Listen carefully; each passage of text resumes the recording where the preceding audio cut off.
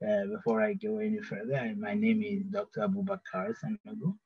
I teach in the Film Studies Department at Carleton University. It's really my great honor to welcome you really to this series of discussions that try, as I said, to establish bridges between the university and the community, to emphasize the relevance of research that we do at university beyond, obviously, our own confines and beyond the ivory tower, as we often like to call it, and to really see the ways in which the research that we do is able to speak to and potentially to affect the lives of people. And obviously, this year, the year 2020, is one of the years that has made the terms health and city more resonant than ever. Of course, with a combination of the COVID-19 pandemic and the Black Lives Matter movement. It has revealed to many the ways in which systemic racism so profoundly structures our entire ways of life.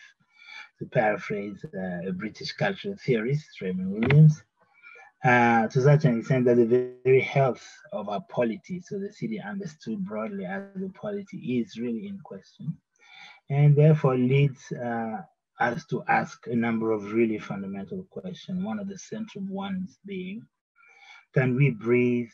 Can we live in the city? Or is the city killing us both literally and metaphorically?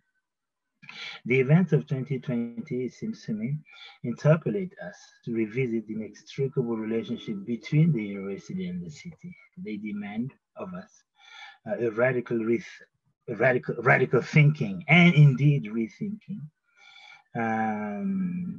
as immediate and long-term action on the part of both. They ask us to explore more than ever the insights that the university work may simply offer in terms of the legibility of such a profoundly transformational moment. It also raises questions as to how the city and the more broader social formation may help inspire, indeed push, the university to further participate and collaborate in transforming our racially sutured and suffused polity into a proactively anti-racist one. So part of really the impetus behind this panel is to actually make anti-Black racism visible, anti-racism visible, feelable, and palpable.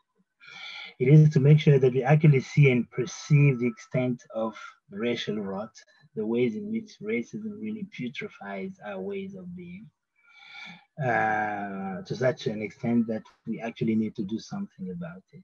Racism obviously is not a fiction, nor is it simply cool to take a stance about it. Racism is a deadly disease.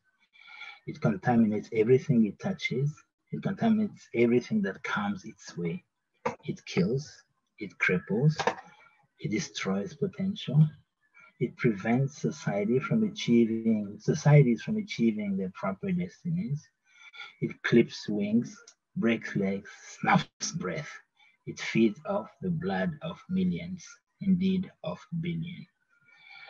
And so it is to try to really make sense of this that we assemble this wonderful panel of people, of academics, and of course, important community members to really think through this moment, this really fundamental moment that we are going through, so that we make of it not simply a moment in time, because the momentness of the moment is rooted in really something deeply structural, deeply profound, deeply systemic, and it's that system that we are going to work toward bringing out today, and obviously actions toward transforming it.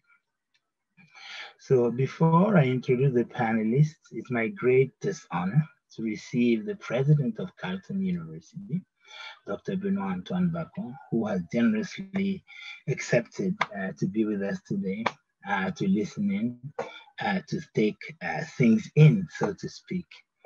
And so I wanted to at least share a few words about his background. President Benoit Antoine Bacon is starting his third year as president of Carleton University. Over the past 3 years, he's championed a number of initiatives which aim to ensure that everyone could rightly feel they truly belong and fully belong at Carleton.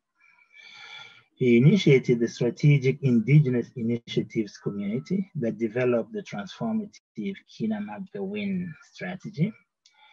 He has also been a very visible advocate for mental health and wellness, sharing his own ongoing journey of recovering from childhood trauma, depression, and substance use. Over the last year, he's appointed Michael Charles as the inaugural Associate Vice President, Equity and Inclusive Communities, and worked with him to develop a broad and ambitious equity, diversity, inclusion, and anti-racism institutional action plan that will be completed this fall. So we could have no better person, therefore, to talk to us about this question, about the relationship of the university to this question of our time, in terms of making sense of our time. So I would like to give him the floor.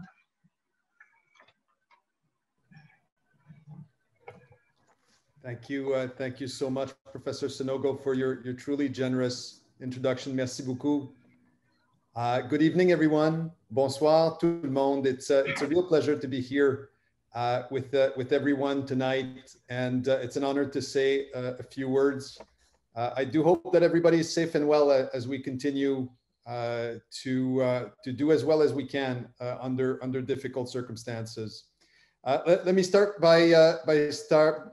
with thanks to FAS for organizing this important event and for the whole series really of Healthy Cities.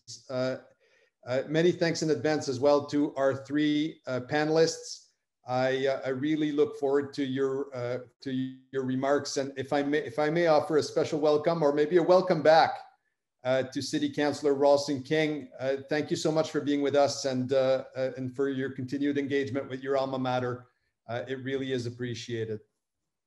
So the theme for tonight, imagining an anti-racist city, is of course extremely timely, and I think we all know that since the killing of George Floyd, there's been a real renewed sense of purpose and urgency, I would say, across the continent to take action to address historical wrongs and present-day injustice. And I'd say tonight that we're fortunate that Carleton is a diverse community that has a history of striving to inclusion, but we're part of the broader world and we're in no way immune from discrimination and racism. And tonight's event, I was thinking, could be called Imagining an Anti-Racist University. And you're absolutely right, Abu Bakar. I'm here to take it in, and I look forward to the discussions. We've made progress this year, but there's no question that much remains to be done if we want to fully embody inclusion across the institution. And by inclusion, I really mean a place where everyone can be themselves and feel that they fully belong and have the opportunity to fully contribute to our shared mission. And this is really our shared responsibility to always seek to do better and to be part of the solution. And it's inscribed now in our recently approved strategic integrated plan. We need to renew, we need to revitalize, we need to push further our institutional commitment to equity, diversity, inclusion, and anti-racism. As I think everybody knows, and as you've mentioned, Professor Sanogo, we're in the process now of developing a broad and ambitious EDI and anti-racism strategy for Carleton. There's a group called the Equity and Inclusive Community Advisory Group or Committee that was formed last spring to oversee this work. It's a very broad and representative group. And I want to thank all members of the group for your leadership in providing us guidance and advice about how to best take this initiative forward. The work is ongoing, and we're trying to balance, if you will, to respect, on the one hand, the importance of broad collaboration and of really doing this well, but at the same time to honor the historical moment, the momentness of the moment, as you said, and seize the historical opportunity to make positive change in the now.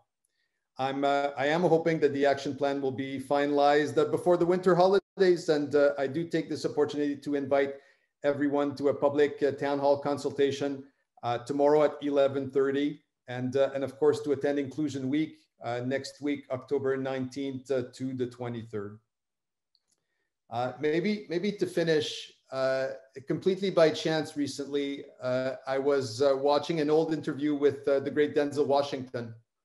And the journalist who was interviewing Mr. Washington was clearly hoping for a soundbite and wasn't being very straightforward with his questions on race relations, and was taking to bring Mr. Washington on the terrain of a political perspective. And Denzel at one point says, "Look, you can't legislate love," is what he says. The only way forward, he explains, is to engage, to ask questions, to listen, to change.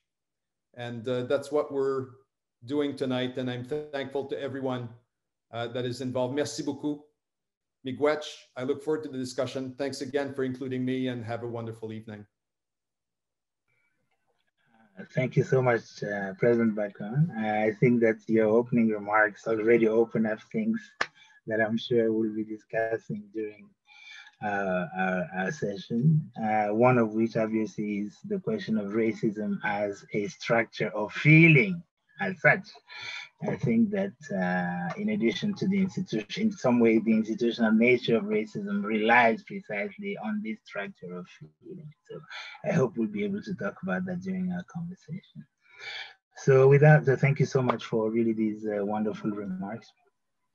Which obviously are almost the launch pad, the official launch of multiple discussions that we'll be having at Carleton University throughout the year and throughout the years to come about really anti-racist strategies within the university. So without further ado, I'll now introduce my panelists. I have 3 panelists. I'm going to introduce each of them in turn, and then ask them to make presentation of, I've sort of, to make their presentation. They have 10 minutes each to make a presentation on a number of questions that were asked. So the first panelist is going to be Dr. Daniel McNeil, who's an award-winning writer and professor. Following the success of his first book, Sex and Race in the Black Atlantic, he was appointed the Ida B. Wells Barnett Visiting Professor of African and Black Diaspora Studies at DePaul University in Chicago. He joined Carleton in 2014 as the strategic hire in Migration and Diaspora Studies. In 2015-2018, he received research awards for building sustained connection across Carleton and its local, national, and international partners. In 2018-19, Daniel was a visiting professor in the Department of the Humanities and Harriet Tubman Institute for Research on Africa and its Diaspora at York University in Canada. And of course, in the last year, he was 2019-2020, with the inaugural holder of the Public Humanities Faculty Fellowship at the University of Toronto. Currently, he's an associate professor in the Department of History at Carleton, where he's cross-appointed with the Departments of Sociology and Anthropology, the Institute of African Studies, and the Institute for Comparative Studies in Literature, Art, and Culture. His most recent book is entitled Migration and Stereotypes in Performance and Culture. Our second panelist is Dr. Xiaobei Chen. I hope I'm pronouncing it correctly. She's a professor of sociology and associate chair in the Department of Sociology and Anthropology at Carleton University. She's the president of the Canadian Sociological Association for 2020-2021. Her research and teaching interests include the sociology of childhood and youth, governance and power, citizenship, racism, colonialism, the Chinese diaspora, and Buddhist social thought. Her latest book is a co-edited volume entitled The Sociology of Childhood and Youth in Canada and she currently works research and community engagement around anti-Chinese, anti-Asian racism associated with the COVID-19 pandemic. Last but not least, panelists, as the president mentioned, is Ottawa City Councillor Ralston King, who is a graduate of Carleton University, demonstrate perhaps the great work that we do at Carleton. And so Councillor King was elected the first ever Black city councillor in a historic by-election held in April 29 for the Rideau Rock Cliff Ward 13 in the city of Ottawa. Prior to that, he was the president of the Overbrook Community Association and the inaugural co-chair of the Ottawa Police Service Community Equity Council. In his first year in office, he was successful in securing funding for the city's anti-racism secretariat, which is an initiative that was requested by the community and spearheaded by him. So Community Ralston holds a BA of journalism and law and an MA in communication, as I said, from Carleton University. So we really have a fantastic and distinguished panel for that. And so I have asked the panel to reflect on the following questions. One, how do you think the work you do around race, racism, anti-racism help us make sense of the urgency and the stakes of the contemporary moment? Two, what do you think are the nature and forms of racism that prevent/create obstacle to the emergence and existence of an anti-racist polity and city? Three, what kinds of initiatives, ideas, approaches, methodologies, strategies, tactics can help further an anti-racist project in the city or polity more broadly? Finally, what roles and what responsibility do both the city, broadly understood as urban space, and polity, and the university have in working toward the advent of an anti-racist city or world, so to speak? So each of the presenters is going to have roughly 10-12 minutes to tell us what they think about these questions. And so I'll start with Dr. Daniel McNeil. Thanks. Thank you, Abubakar, for those introductory remarks and those wonderfully expansive questions.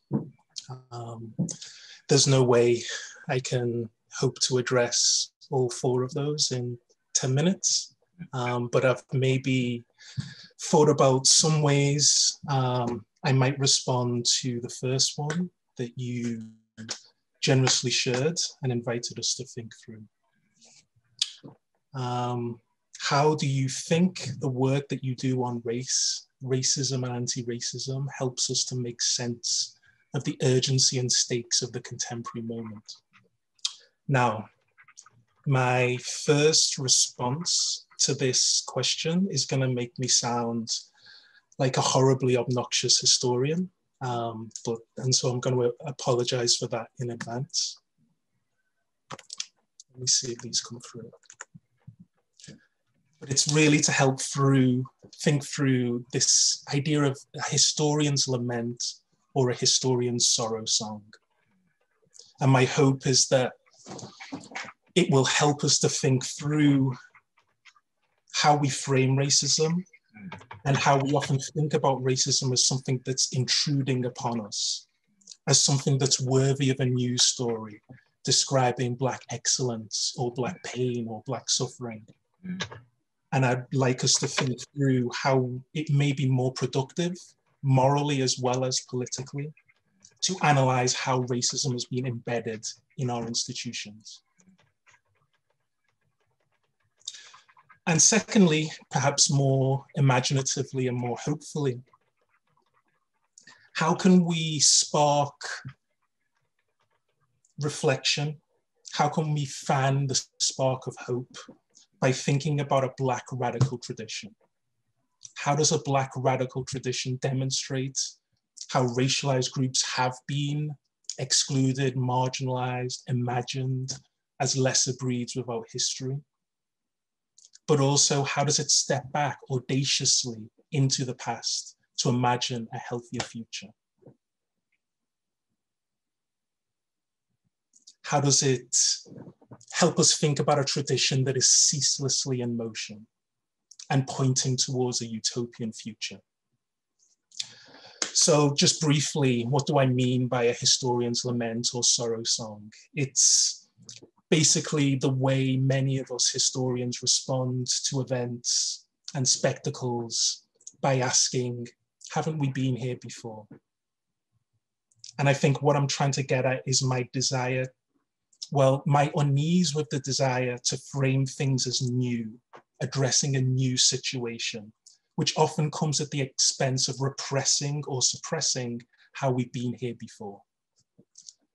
Not just in well-known struggles against racist policing and racist union organizations in Detroit in 1967, whether that was connecting with student movements that organize walkouts to acknowledge and recognize Malcolm X's struggle, whether that meant thinking through how to develop a Dodge Revolutionary Union movement to connect the music of Motown, the creative artistry of Broadside Press, the poetry of Dudley Randall.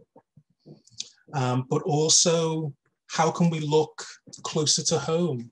How can we look at how sometimes this desire to frame things as new is part of a suppression of examples in the 1970s, for example, of Canadian newspapers such as the Globe and Mail, that when Canada was thinking through and debating a green bill on immigration, attempted to construct Caribbean migrants and a Caribbean diaspora as violent, hypersexual anarchists. What you can see here on the PowerPoint is page 3 of the Globe and Mail in April 1975. This is the first half of the page and the second.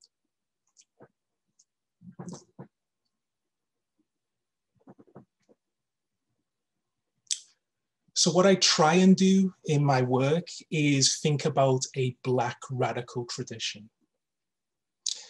And this is wonderfully expressed by the painting you can see here from Aaron Douglas, which was entitled Building More Stately Mansions. And in concentric bands of muted colors, suggests waves of history and knowledge that link the Black builders of the pyramids, temples and churches to the Black constructors of skyscrapers in the 20th century, and all pointing towards a utopian future. In short, I see the work I do as urgent in seeing that many of the events we're grappling with are not just contemporary, right? That they're clarion calls to contest historical erasure. They remind us to consider a tradition that refuses to be oversimplified. They're signs of a rebel spirit that is being passed on to the future. And I'll just say a few words about how I see this in relation to my work on a Black rebel generation in London after the Suez Crisis of 1956 and a widespread belief in global culture that Britain had lost an empire and failed to find a role. Hopefully this will speak back to Abu Bakar's introduction of Raymond Williams as well, who's writing in this context. So here you can see an image of two individuals standing in front of a wall that has graffiti KBW, which stood for Keep Britain White. And in the next slide, you'll see the adverts and listings for lodgings that equated people of colour and members of an Irish diaspora with noisy pets. In the popular imagination, this is often remembered as signs that said no blacks, no Irish, no dogs, not just no children, but no dogs. This dehumanizing, this attempt to stigmatize and marginalize immigrants and racialized groups. So what was some of the political responses to this, to these material situations? Well, in the 1960s, British politicians debated the merits of an immigration policy that offered a quasi-open door for subjects of a British Commonwealth.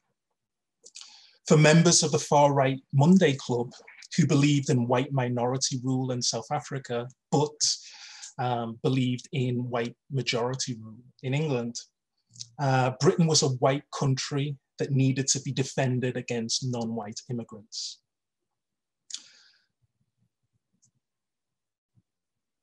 Such political commentary achieved and received intellectual and ideological legitimacy from cultural gatekeepers such as Hugh Trevor Roper, a distinguished professor at Oxford, who placed European identity and literacy as a necessary condition of belonging or selfhood, and relegated Blacks and Africa to zones of non-being, without reason, without history, simply problems for whites to solve rather than people facing problems of anti-Black racism. Another example would be Sir Christopher Masterman, who also alleges that there is no sign of reason, civilization in the quote-unquote dark continent. But beyond doubt, the most famous political intervention, political speech that articulated this threat in relation to English cities, rather than an abstract idea of Western civilization or England's green and pleasant land, came from Enoch Powell in 1968, when he was the Shadow Defense Secretary for the Conservative Party. He carefully prepared a speech that he hoped would fizz like a rocket and capture the nation's attention. His speech made the case that, one, assimilation and integration were not possible. Two, this lack of assimilation and integration would lead to violence. Three, that the real victims of attempts to enforce integration and assimilation were ordinary, decent, white English people. Fourth, that the English people were not consulted about immigration.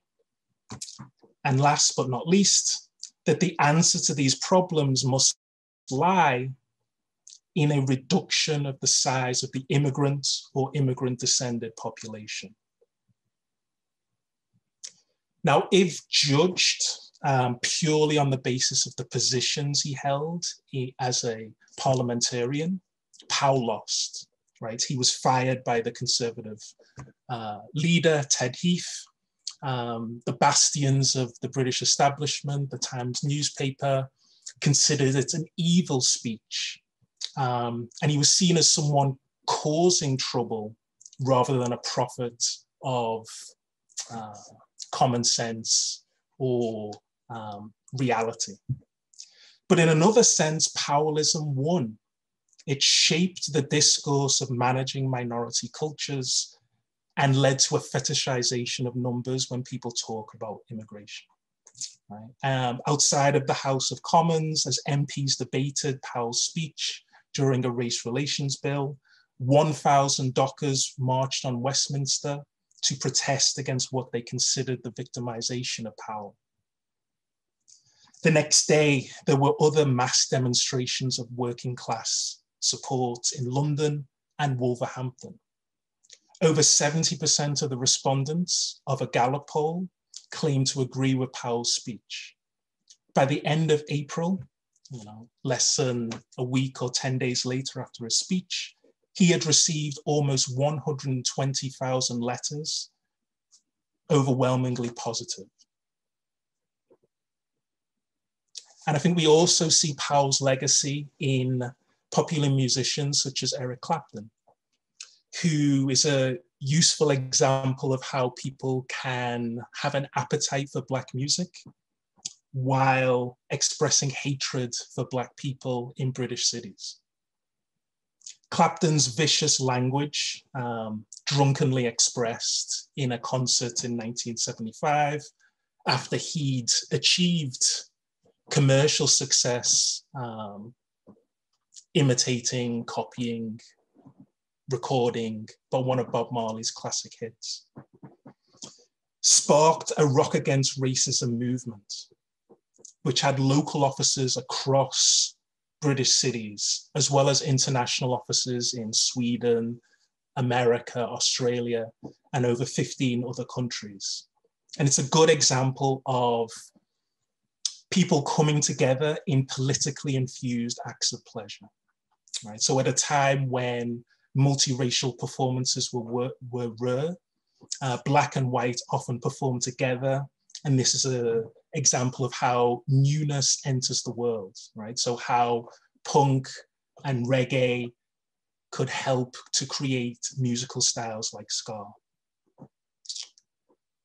But there's also a sense, and I'll start to come to my conclusion here, that people were fighting to claim their right to exist in the city, right? So a good example of the street battles that took place in neighborhoods in London in August 1977, when you'd have clashes between a far-right National Front and anti-racist campaigners. While this street battle was going on, Bob Marley's music blurred out of a window. This way in which Bob Marley is helping people to, well, helping to misappropriate and appropriate the artificial or abstract language of the UN Declaration of Human Rights and putting it in the hands of ordinary people to be contested, right, on British streets. And a good example, again, of how people are mobilizing or coming together to think about how they can express their sense of belonging in British streets comes after Margaret Thatcher, the leader of the Conservative Party, claims that it's perfectly understandable that ordinary, decent English people feel that they are being swamped or polluted by non-white cultures. And again, people take to the streets, take to concerts to express their opposition to these types of attempts to marginalize and manage minority belonging, this attempt to construct racialized groups as alien wedges. And so one of the questions I have emanating from the ones that Abu Bakr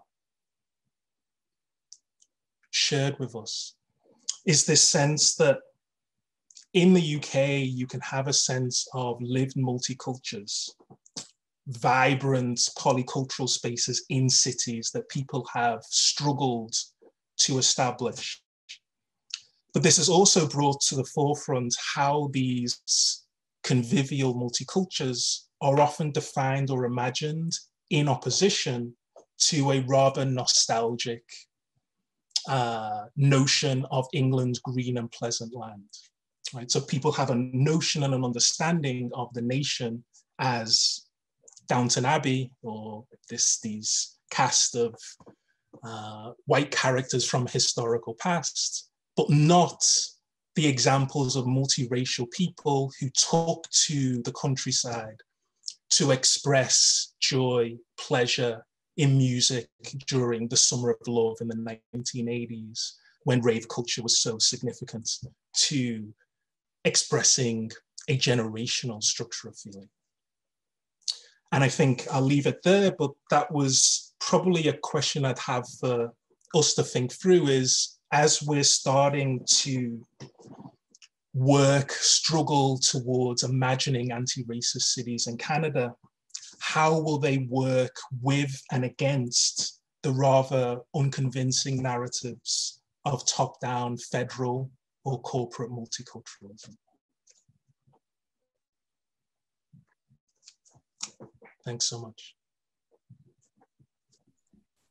Excellent. Thanks so much. You've given us a lot to chew on in terms of, in particular, in relation to a different context, but not so different context, because the history of Britain and empire is so profoundly embedded in the history of this country as well. So we'll move on to our second presenter, Dr. Xiaobei Chen. Thank you very much. Thank you, Abubakar. I want to start by thanking FAST for this opportunity to let us to be on this panel for modeling this this city university initiative. I also appreciate this opportunity to reflect together with my co-panelists about how to build an anti-racist city at this juncture. And thank you, Abubakar, for your very generative questions. My remarks reflect my work around anti-Chinese, anti-Asian racism. I have worked very closely with the community in the last while with an ad hoc Chinese Canadian professors group, and also with the Ottawa Chinese Community Service Center. I have learned lots from these collaborations, so it's great to have this forum to share some of things that I've learned from that. And one main point that I want to start off with is that there has been a sharp upsurge in anti-Chinese, anti-Asian racism and hate since the start of the COVID-19 pandemic. And there are some unique vulnerabilities and unique harms when it comes to Chinese Canadians' experiences with racism. So to respond to Abubakar's first question, the situation is very urgent. Based on a survey conducted by Angus Reid Institute, we can estimate that 50% of Chinese Canadians routinely experience verbal assaults, and 60% of Chinese Canadians change their daily routines to avoid attacks. The Chinese Canadian National Council has also received reports of more than 600 incidents since February, and almost 30% of the reported incidents involve a form of assault, including targeted coughing, spitting, or physical violence. Many of us are increasingly uncomfortable when going about everyday life. It is tough to talk to our children about these attacks as well. And in Ottawa, in the last week, a number of incidents of racist attacks were reported in the media. At the Rideau Center, Justin Tan was told by a white male that being forced to wear a mask makes him want to kill Asians. On Somerset Street, a man shouted at and spitted at a Chinese woman. And outside the street in Barrhaven, Peter So's car was spitted on repeatedly. At Kowloon Market in Chinatown, two men refusing to wear face masks got abusive and shouted conspiracy theories. And I haste to add that these are just the tip of the iceberg. Nobody really knows precisely how many such attacks have happened and how bad the problem is, because most Chinese people do not talk about these experiences. Most just take it, often because of not knowing how to make sense of these attacks and what they can do about them in Canada. And some of our most vulnerable community members, the elderly, the relatively new immigrants, have the language barrier as well. They cannot make out what was shouted at them. They can only tell from the gestures, the voices, and the facial expressions that something awful and horrible was said. They also don't know what support may be there for them. This is one example of many factors that make them reluctant to speak about their experiences and to seek help. So I'm, as a sociologist, I can talk about these different forms of racism. And one observation that I would like to share is that on the one hand, we have overt attacks. These are incidents that come to mind when we think about what I just mentioned earlier, the examples of people being refused service, being coughed at, spit on, pushed, and beaten. The media has covered some of this, and the many Canadian politicians have condemned reported incidents of such as well. However, most are silent about structural, systemic, and covert anti-Chinese racism. While we pay attention to overt incidents of attacks on the street, which we can often see thanks to our cell phones, let's not forget that what we're witnessing is a structural shadow pandemic of racism that's caused by the escaping the Chinese narrative. We are witnessing irresponsible politicians, lobbying groups, and some media use and promote inflammatory commentaries, using terms such as the Chinese virus, the China virus, Wuhan virus, and the CCP virus. CCP stands for the Chinese Communist Party, basically calling the COVID-19 the Chinese government virus. So the Chinese have become the scapegoat of our time. And we have to keep in mind that a lot of people refuse or fail to make the distinction between people of Chinese background and the Chinese government. That's also one major issue. So anti-Chinese sentiments have, because of this, anti-Chinese sentiments have been building in Canada for some time. It has become a go-to narrative, and it has become established as a common sense, and it has become insidious. It has become convenient. We are living in a time of geopolitical shift, with China's rise in economic significance, with the tension between China and the US escalating. Chinese scapegoating has become an easy weapon for politicians and for some in the public to grab, to profit from, and to shift blame and anxiety to. Add the inability or refusal to separate the Chinese background from the Chinese government.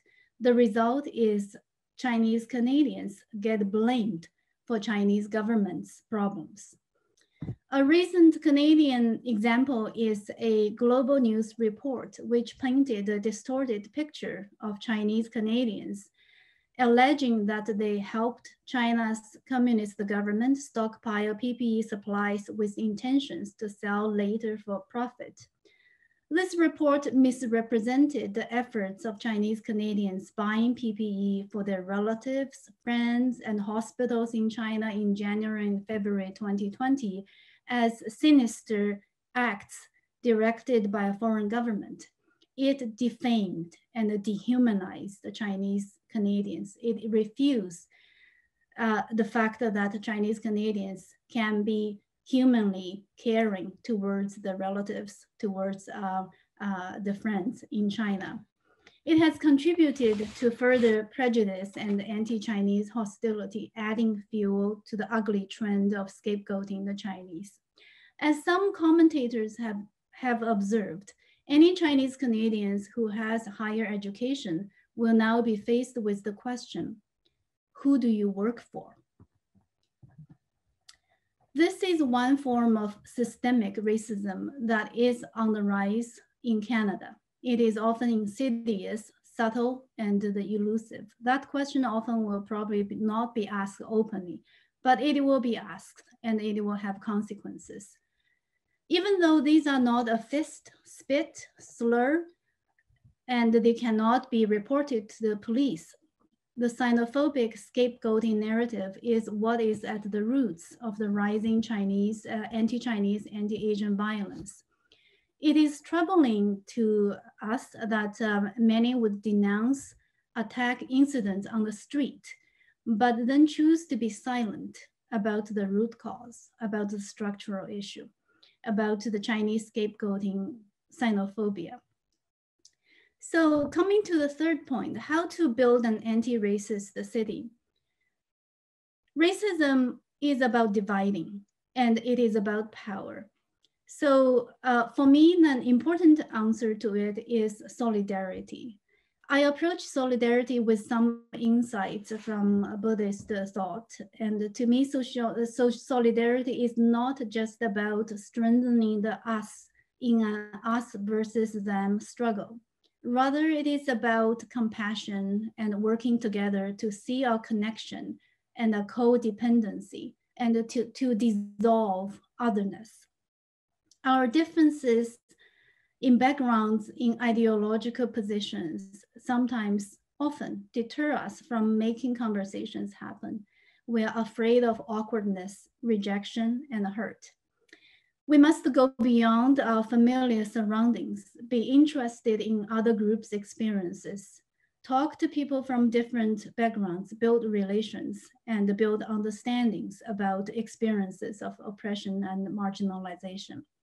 We also must work to foster an environment where people are interested in, feel comfortable about seeking mutual understanding and mutual commitment to each other.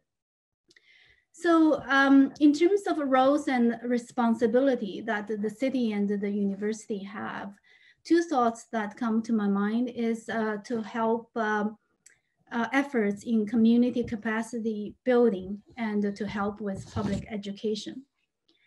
The city and the university, I would really like to see we work together to cultivate richer and more substantive ties, and that community engaged the teaching and the research be valued even more. There should be, for example, support building communities' capacity to carry out anti-racism work.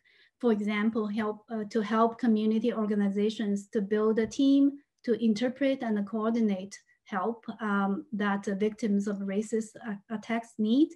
And we can also have collaboration to address those ideological structural issues through public education. My work with the community has made me really appreciate the great need for public education programs. In the past few months, we have developed an Understanding Racial Discrimination series for Chen Radio's Mandarin program, and it has been very well received. So I would urge the city and other levels of governments as well to support public education programs to help Chinese Canadians and also to help the public, to inform the public about racism as a structural issue, to inform the public about East Asian communities in terms of the diversity, the contributions, and to cast aside prejudices against the Chinese and the Asians as perpetual foreigners. And I will also mention that both the white majority and the East Asians need public education to understand the problem with the model minority myth, how it distorts East Asians' experiences, hides Asian fails, and is weaponized against the Indigenous, Black, and other groups. And specific to immigrants from mainland China and their children born in Canada, the Canadian society and even other Chinese communities need to abandon the binary conception of them as either villains of the Chinese or accomplices of the Chinese Communist Party or as victims of the Chinese Communist Party.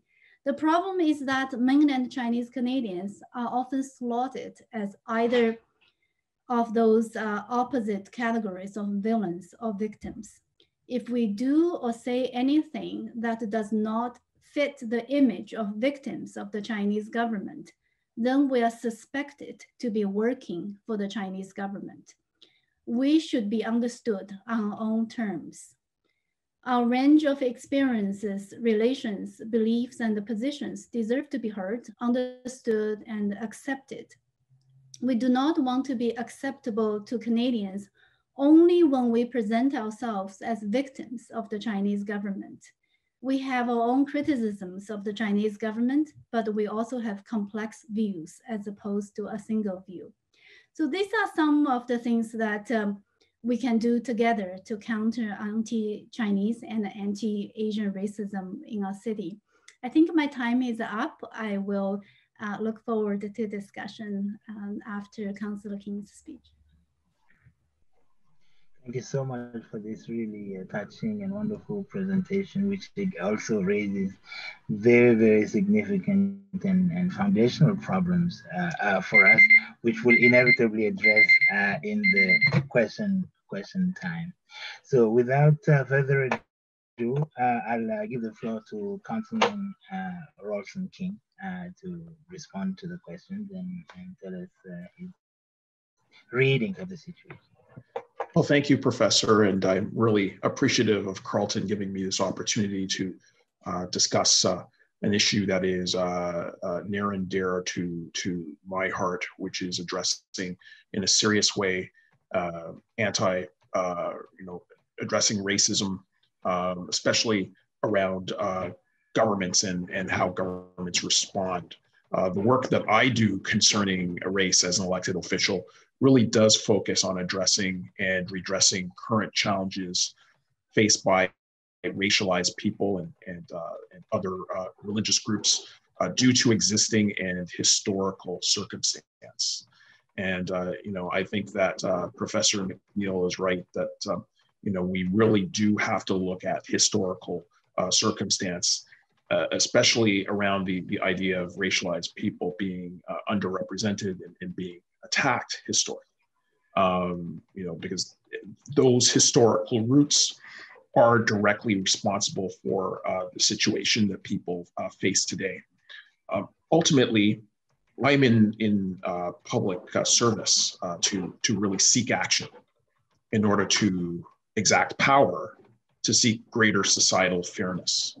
I'm seeking change. That's one of the reasons why I ran for office. And representation does matter.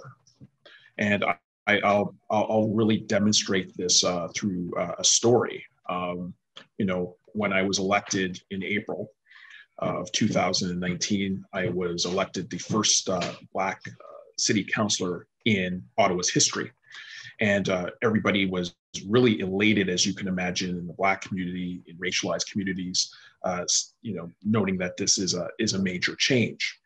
And in my ward, just 1 month after my election, as this elected official and really demonstrating a change, a Black family in my own ward, in Rita Rockcliffe, was subjected to a hate crime where a vandal left a message in black paint on their garage door that had a racially charged word followed by "get out."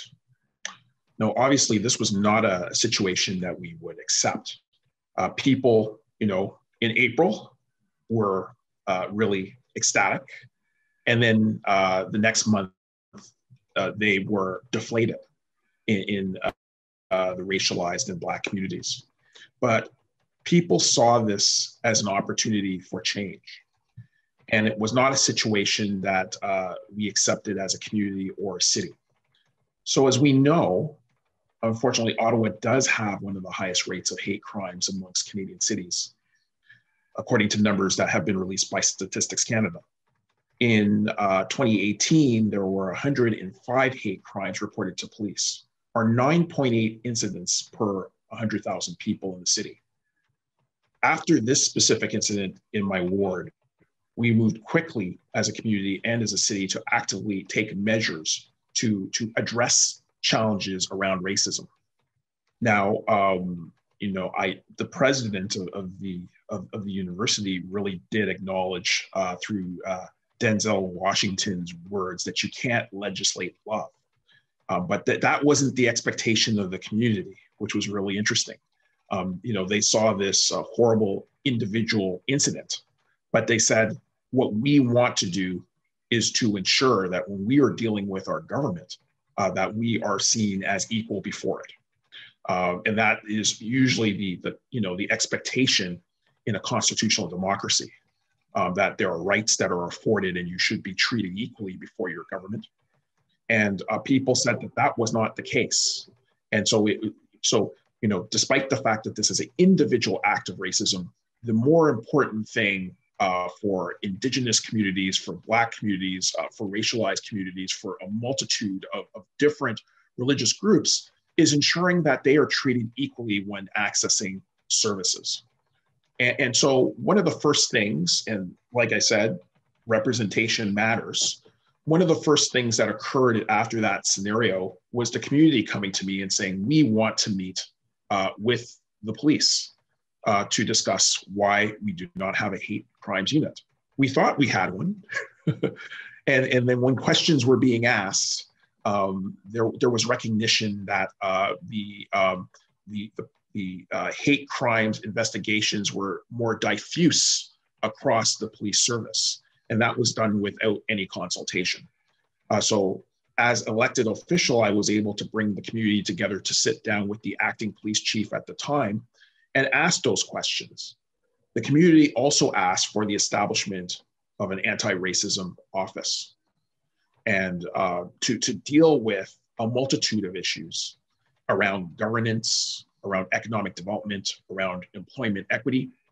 But the key is ensuring that there is a conversation, that there is an action plan that is developed based off of the identification of gaps and problems, and that there is movement in government to provide solutions. And so I think that is absolutely key to ensure that we establish an office to ensure that we are addressing, like Professor Chen had said, structural issues, the structural challenges that we face as a city around these issues of employment, of health, of housing, of economic development, of governance, and as well to take substantive action around education against racism in all its forms. So as a community, we did identify the need for these changes, the need to move forward. And ultimately, we are really acknowledging the fact that historically we have been unrepresented, underrepresented, and we require greater representation around the table, and that representation matters. Because if I had not been elected, I'm certain we would not have had a discussion about a hate crimes unit being reestablished and potentially seeing that happen. And we would not have seen the establishment of an anti-racism secretariat at the city before discussions around racial inequity that had emerged in the summer of this year due to the murder of George Floyd. So it is important for us to have people around the table who are seeking action, serious action and real action.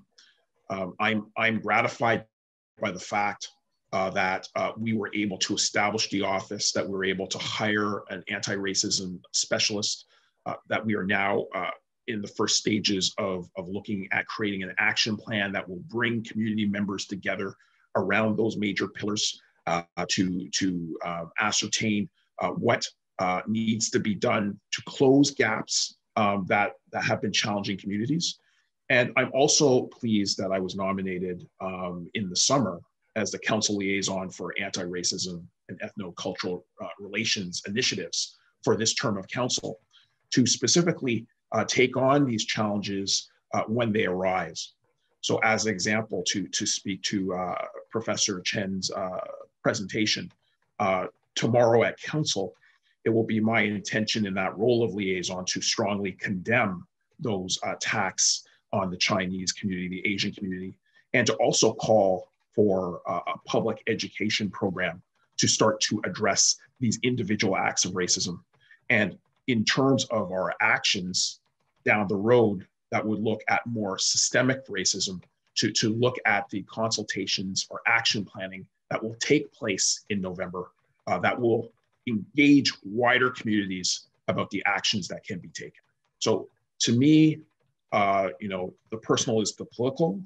All racialized people have experienced these issues of individual racism. I think of Professor McNeil's example, and I will leave you with this. When I was growing up in Toronto, we grew up in a very cosmopolitan apartment building. And I would wait for my bus in the lobby every day. And I noticed an older gentleman, an Irishman, who would be of that generation, who might have been in the UK and might have heard Powell's River of Blood speech. And it was interesting when he interfaced with me, and I was obviously very young. He noted, he asked me, where was your family from? And I told them, we're from the British West Indies. We were from St. Vincent. And he said, you're from an island just like myself.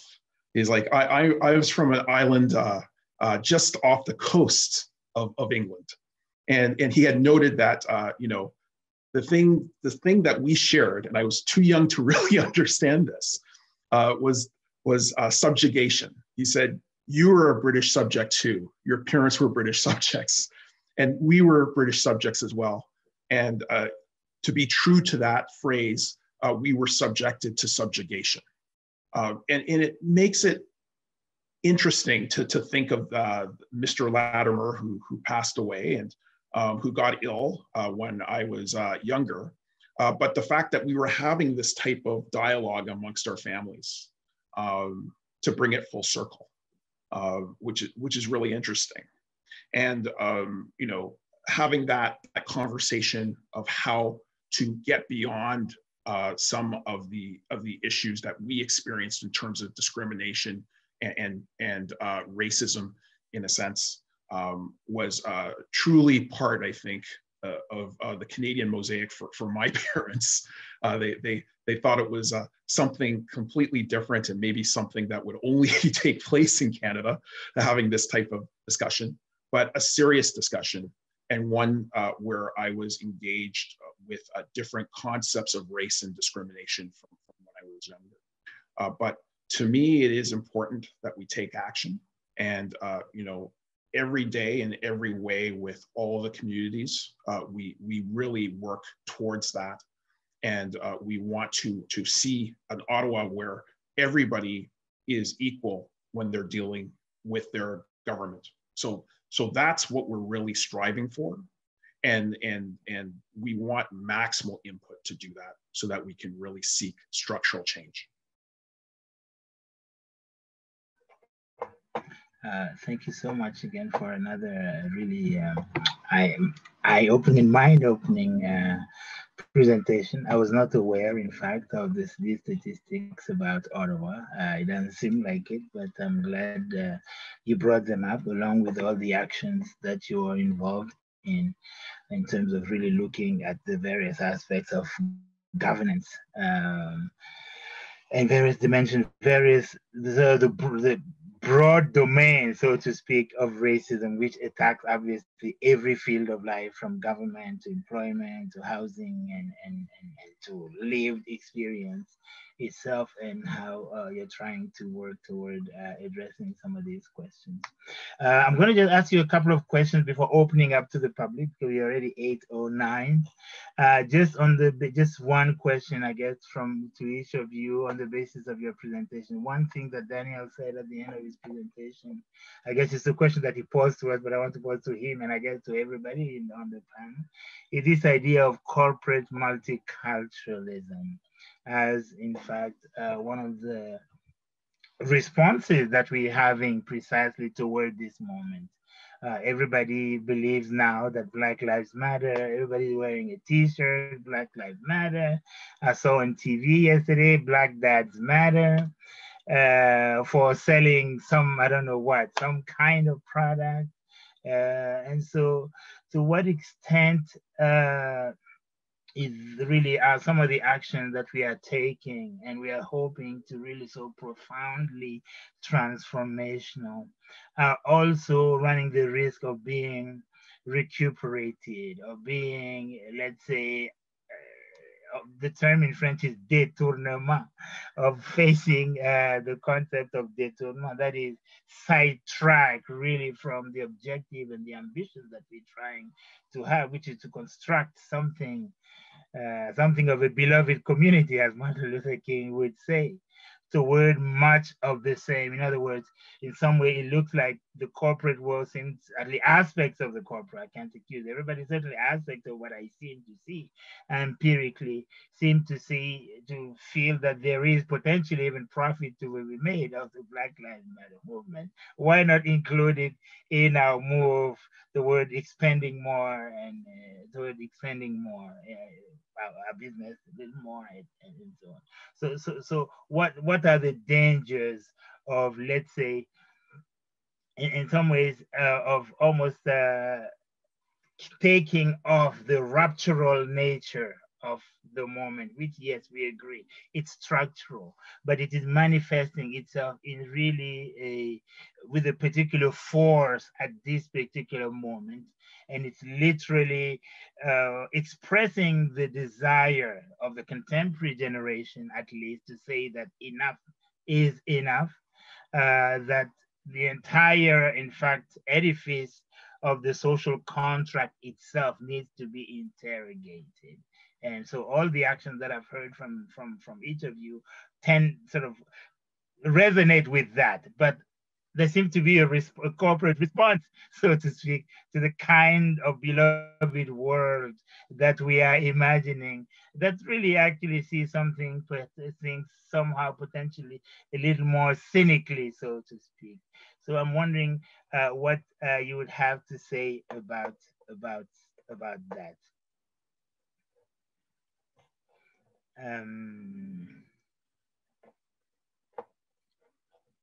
So I think Professor Chen also highlighted the question, I think, which is really, really important, and it alludes to some of the things that we are saying. In other words, the question of the spectrum of visibility and invisibility of racism. As Daniel said, it's true. We've been there before in many other contexts, both in Canada itself and around the world, in the US, in the UK, in Europe, and so on. And so to what so it's almost linked to the prior question, but to what extent can we make this moment mean more than we've been there before? To what extent can we really make it genuinely, profoundly, rupturally transformational, if you will?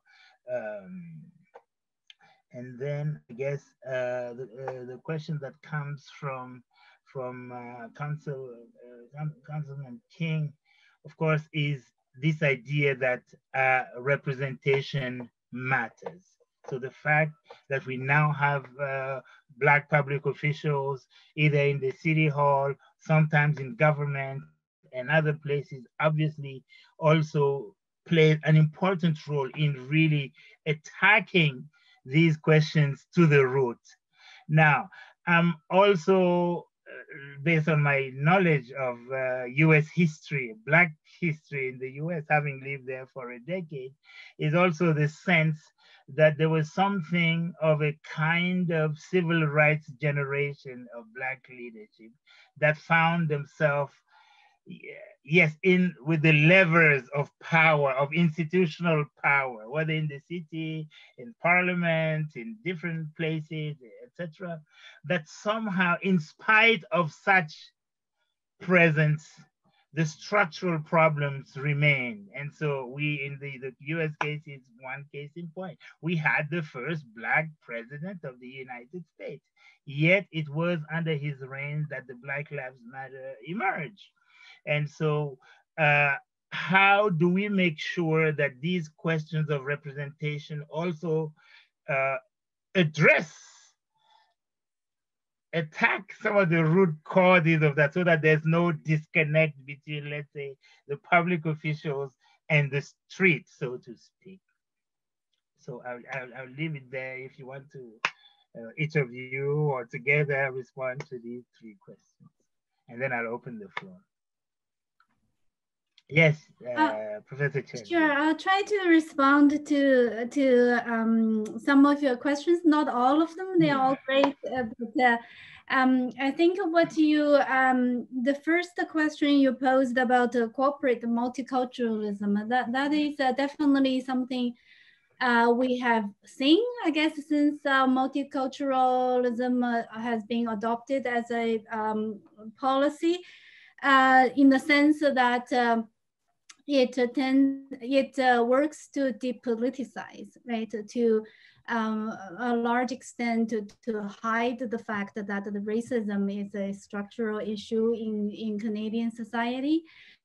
So I think, and then another side of your question is the co-option of this moment, right? How this rupturing power is now being taken away, being seized upon by corporations, and sometimes for profit and sometimes for good reputation, right? Social responsibility, reputation, and so on, but all to the benefit of the corporations.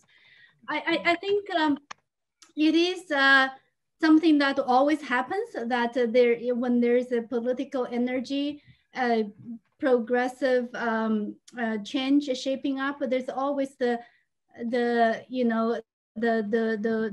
tendency to co-opt it and to make it docile and to make it to work to the other agendas, purposes. So that I guess we can't stop it from happening. But one thing that I find is what we need to is to insist on the question of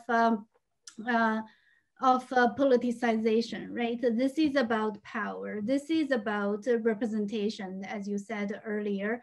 And that would be one avenue of addressing the power imbalance. And who are at the table to make decisions actually about what to include, right? What to celebrate, who to include, on what terms. Those are the fundamental questions that often got elided when we focus on just our attention get taken away by just the symbolic gestures.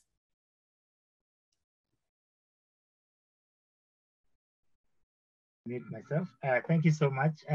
Who else would like to take up? Yes, Councillor King.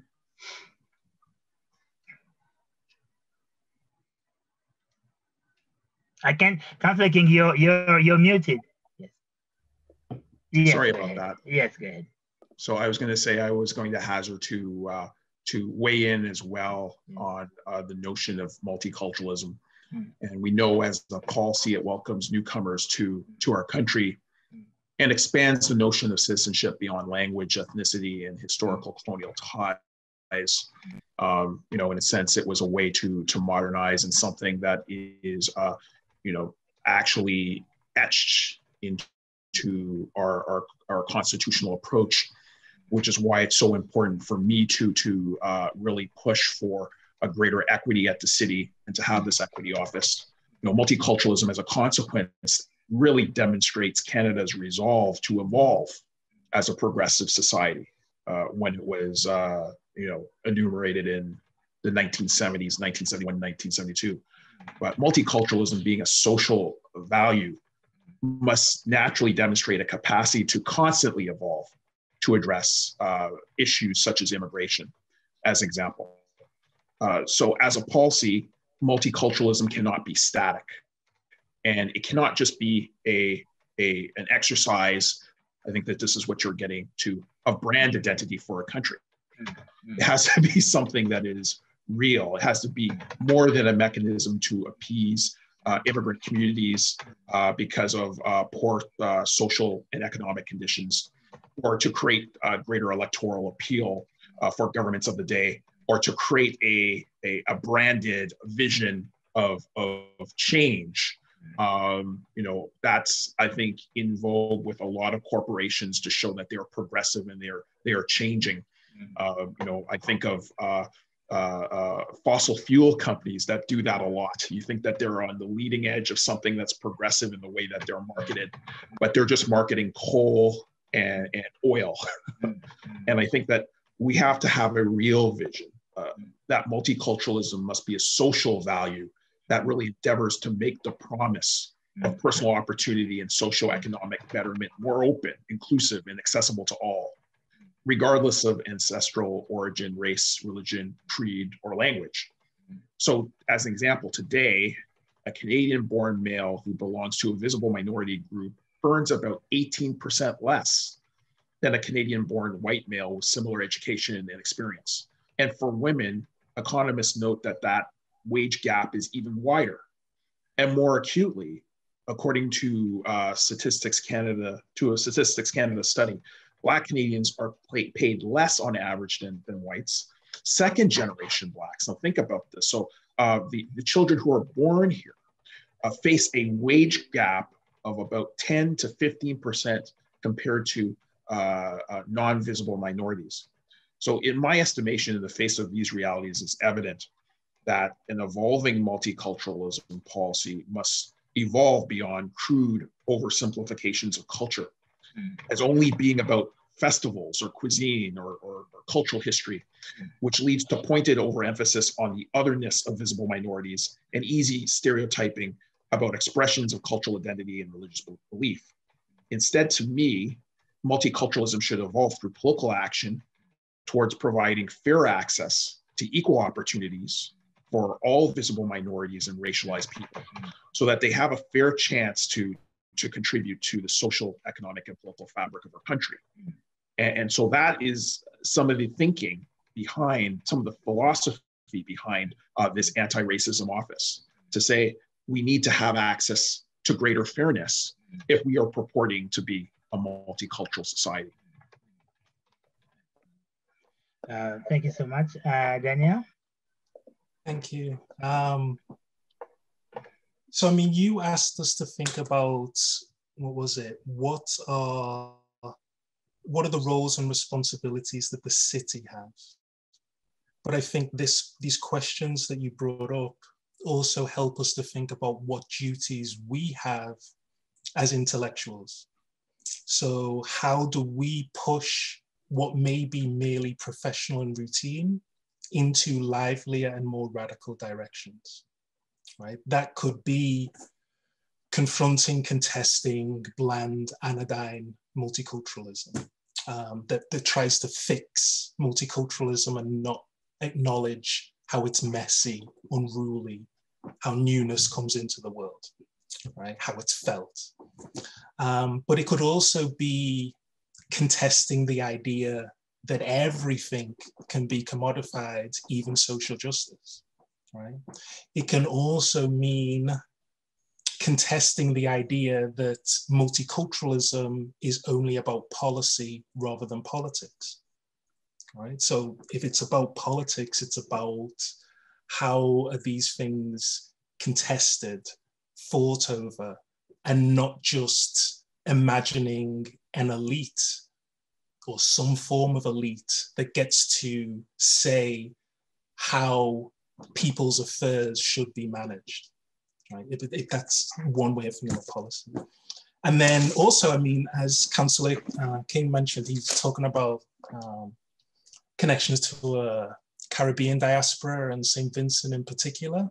I went up and got this book by Richard Iton, wonderful, inventive, creative text by a Montreal-born scholar of who has links and ancestral connections to St. Vincent. And he invites us to think about a post-civil rights moment and to say that there was a danger that people assumed that politics was only about formal politics. And what he invited us to do was to think about how power is not just located in the boardroom, but in the festival stage.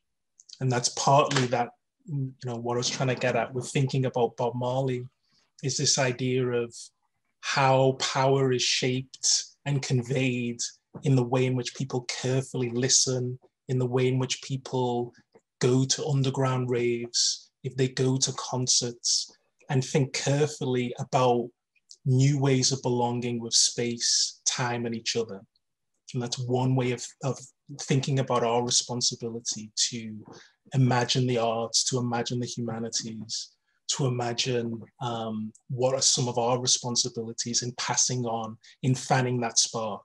And I know that I had the image of Aaron Douglas, but I was thinking about connecting it to, say, Walter Benjamin. So we've talked about one of the projects that we've been thinking through is how to avoid disarticulating colonialism from anti-racism, right? One of our projects is to avoid that disarticulation and to put people into these separate camps and not think about how they're talking to each other.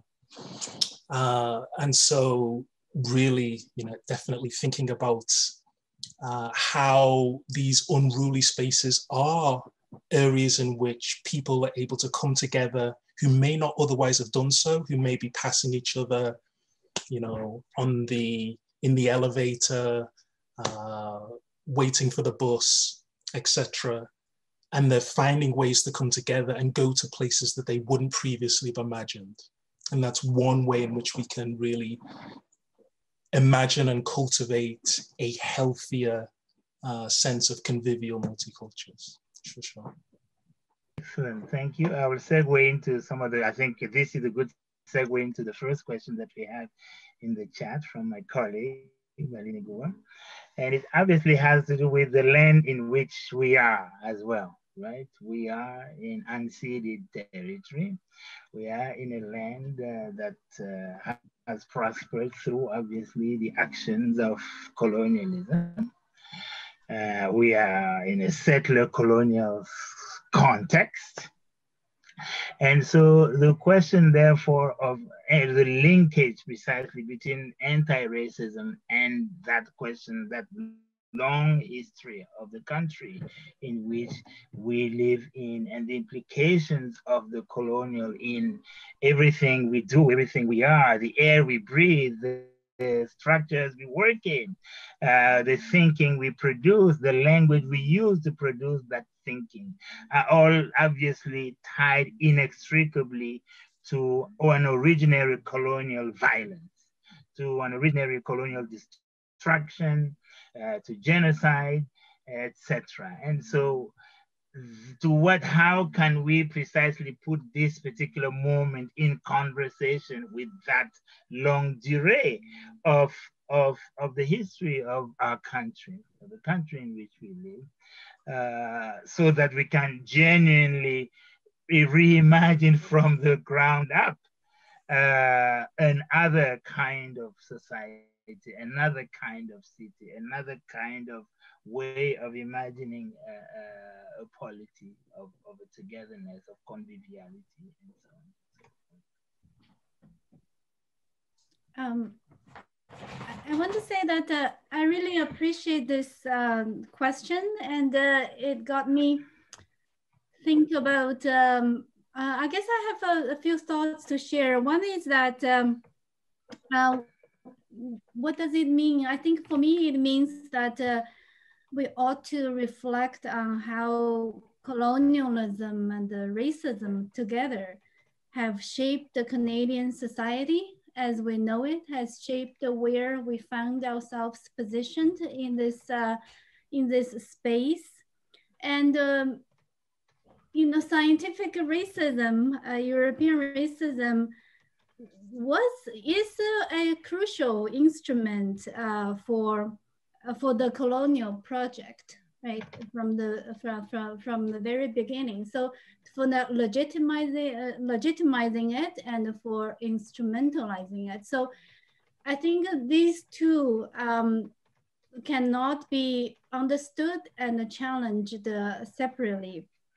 And then another thought I have in mind is also to think about for non-Indigenous groups to really critically confront our complicity in the colonial project as well through our migration routes, even though our migration routes themselves often are colonial stories as well, a result of conditions in home countries that have shaped greatly by colonialism in the last 500 years. So I think complicity and as well as connections, those are the things that that I find probably very of great interest to me in thinking about this question.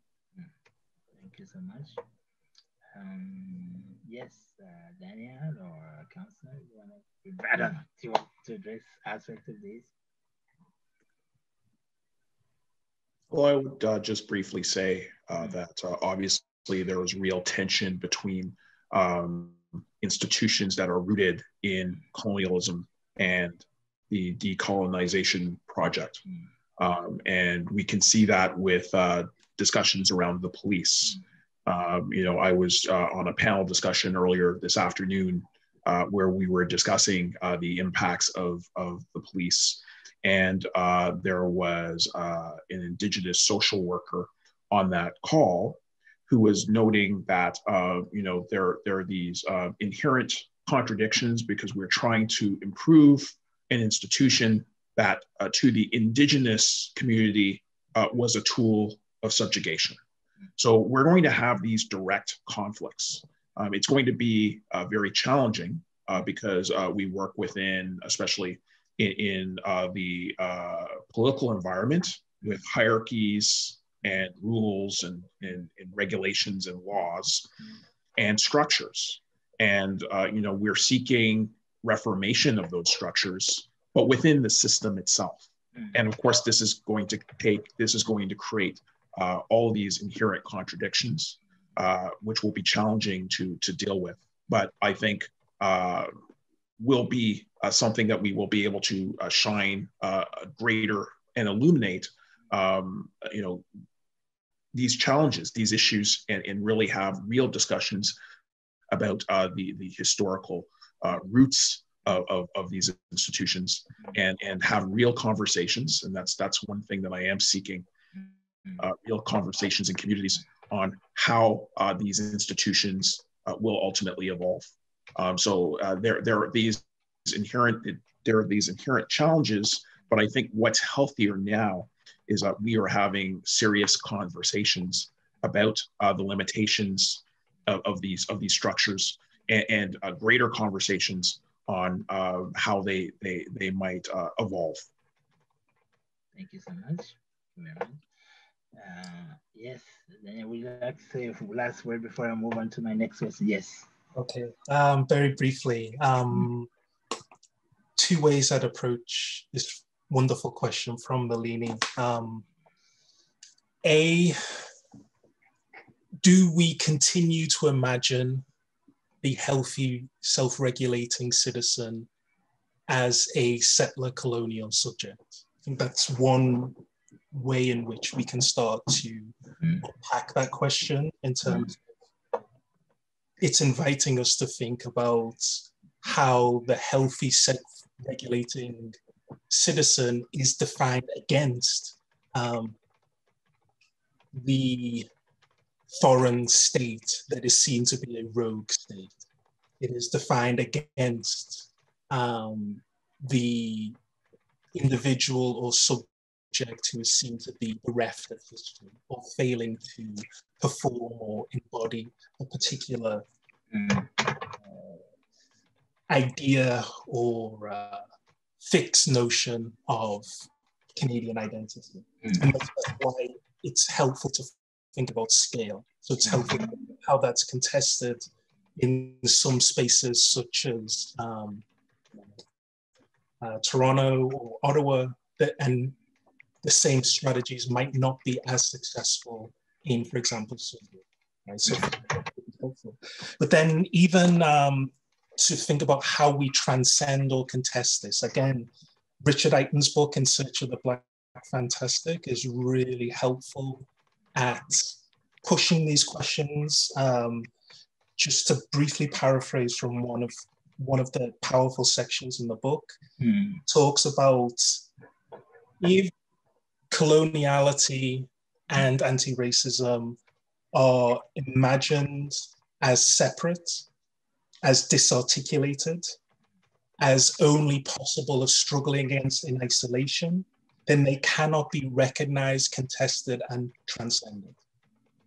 And so it's inviting us to think about how we understand modes of governance, modes of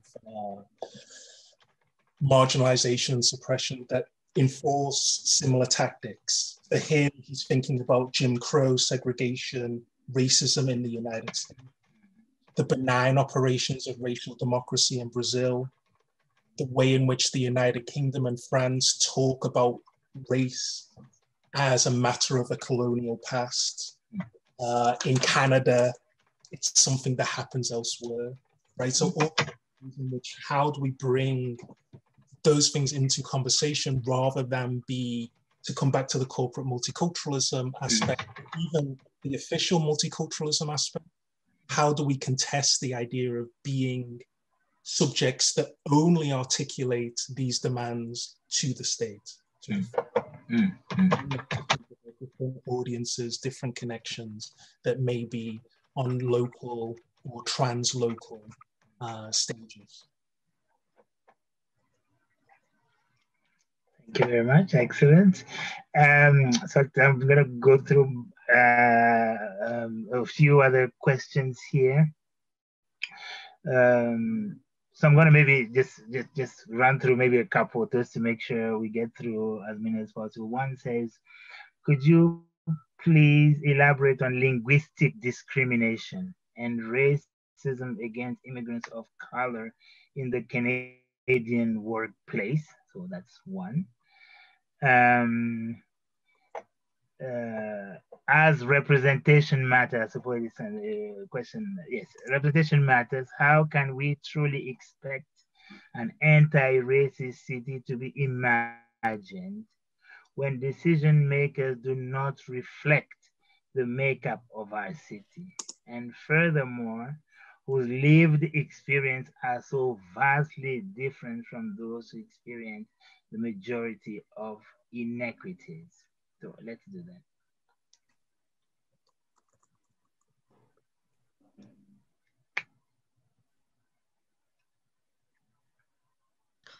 So one, okay, anyway, go ahead. I'd be happy to take on the first question around linguistic discrimination and racism against immigrants of color in the Canadian workplace.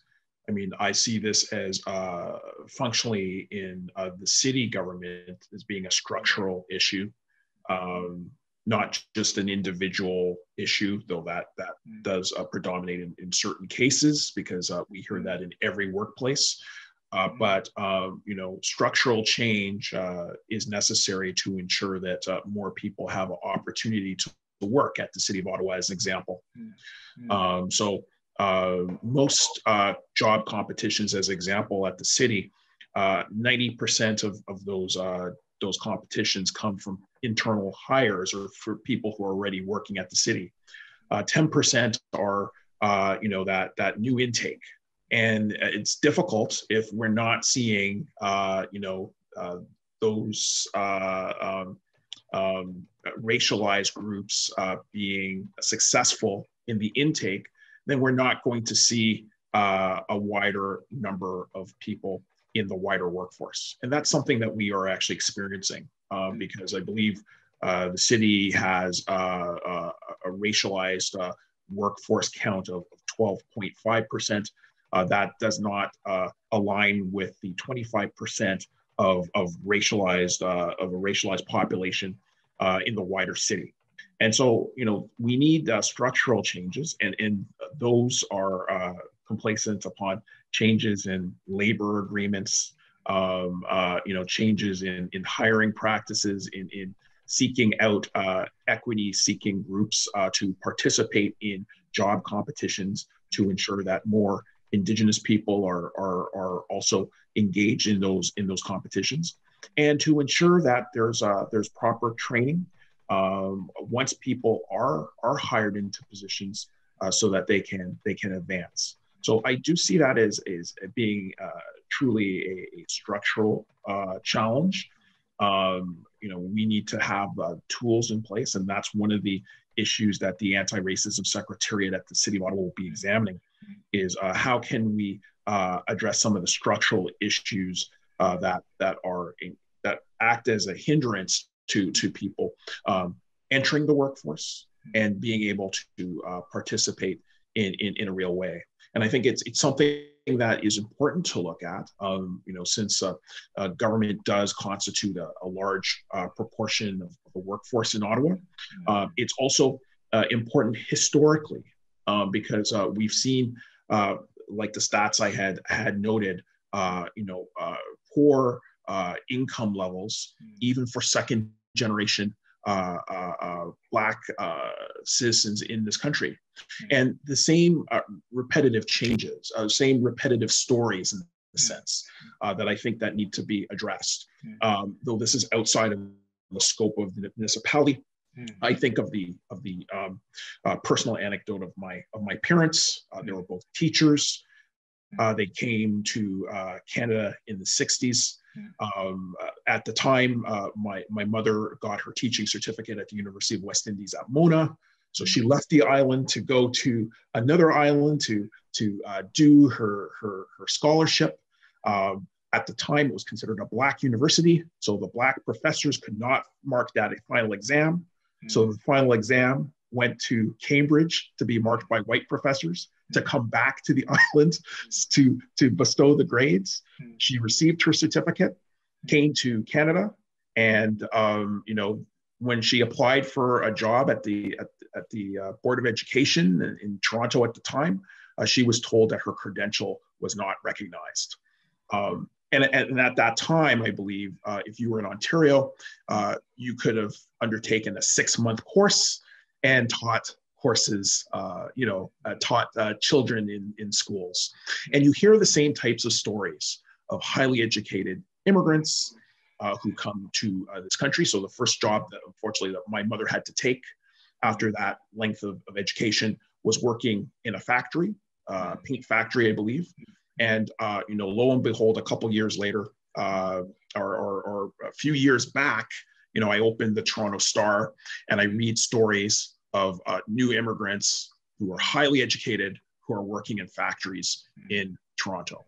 So I think that we have to really look at real ways of breaking,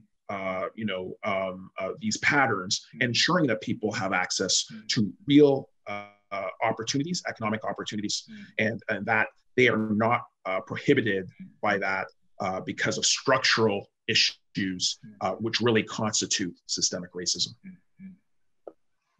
Thank you so much for this wonderful anecdote in particular, because it resonates a lot with my own personal experience of my wife works at the Ministry of Ontario Public Service, and so there are ways in which you can see migrants coming to Canada, and it's highly trained, who unfortunately have to demonstrate the value of the path to the training in the country of origin, and somehow to go to retraining, sometimes for a year, 2, 3, and actually never managed to pursue the kind of work that they were doing. In fact, so coming to Canada is a kind of almost a social demotion, so to speak, for them, as opposed to an opportunity to excel and improve. So thank you so much. Yes. If I may jump in, I just want to briefly respond to the two questions about the linguistic discrimination. I think it's something that is probably no way to say how it's like. I think it happens in different forms. For example, there has been research that showing that people with foreign names are rejected at a much a greater rate than typical, English or French names. So that's one thing. And what I was talking about in my presentation was more about how it's a barrier to services, and still is a lot of times, and a barrier to full citizenship participation, because even though 911, I think, and some other emergency services can now be accessed, in multiple languages, that's very, very, very limited. It's, just really in very few areas. And when the community services for racialized people dealing with racism, often they need help in like in the case of the people that I talk to in Mandarin, and that's often very limited and very taxing on the resources of community organizations. And the other thing is also that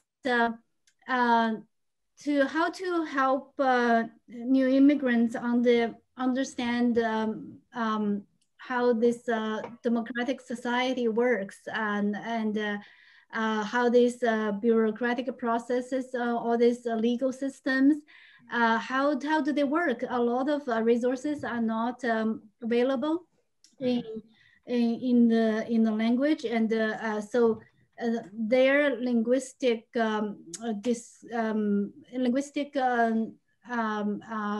issue become a barrier. And in workplace, I think there are issues. These days, it probably more come out as microaggressions. For example, one would, I think often this assumption to be less competent, right? If one speaks with an accent, and that often happens, in classroom. I think I can speak about that from personal experiences. And then distance, right? Your colleagues may just not want to be around you or socialize with you.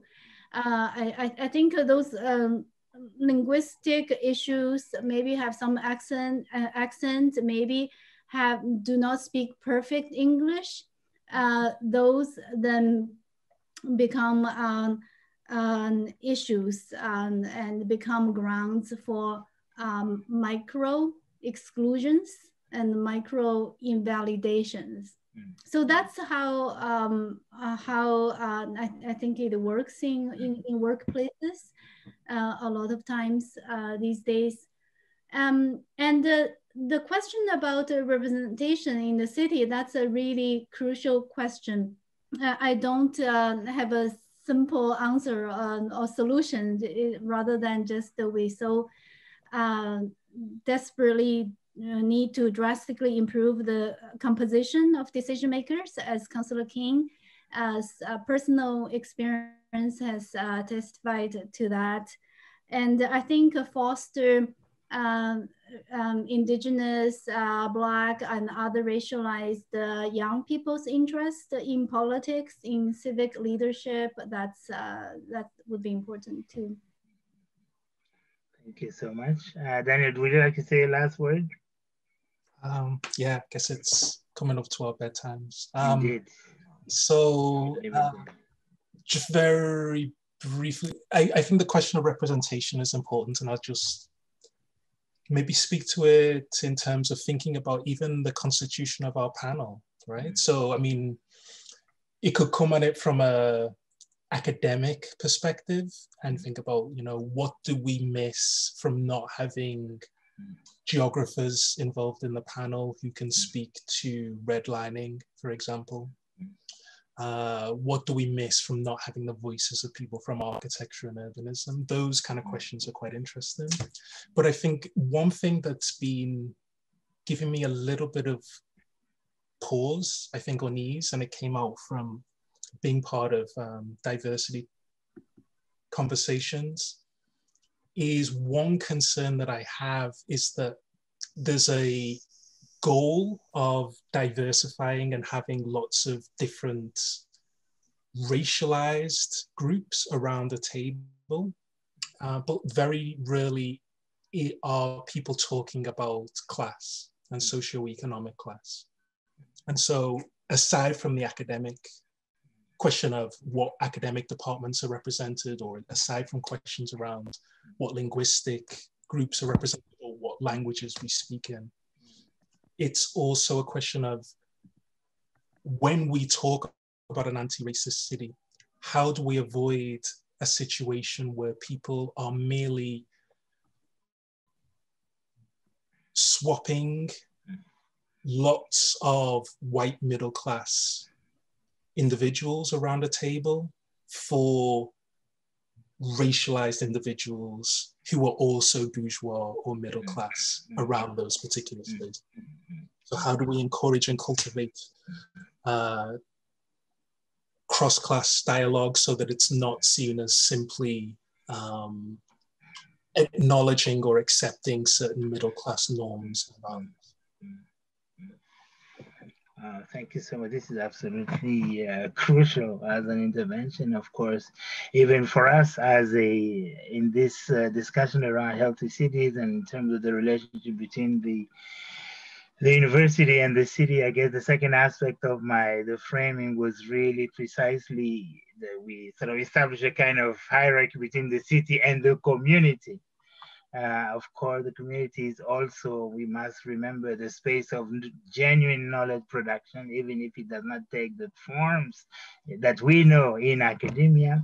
And I guess part of the challenge that we have here, again, because it's, in fact, we're having this discussion precisely because, as I said, of the streets, of the community. And I think part of the imperative here is also to see how we could reimagine even the university itself by thinking about how to include, not simply include more perspective, but even reimagine it in relation to what we refer to as the community, so to speak. I guess these are methodologies and epistemologies and so on that we obviously need to also take into account here.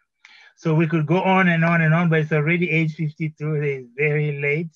So I would like to really thank my distinguished and highly articulate and eloquent panelists for really sharing their thoughts and positions with us.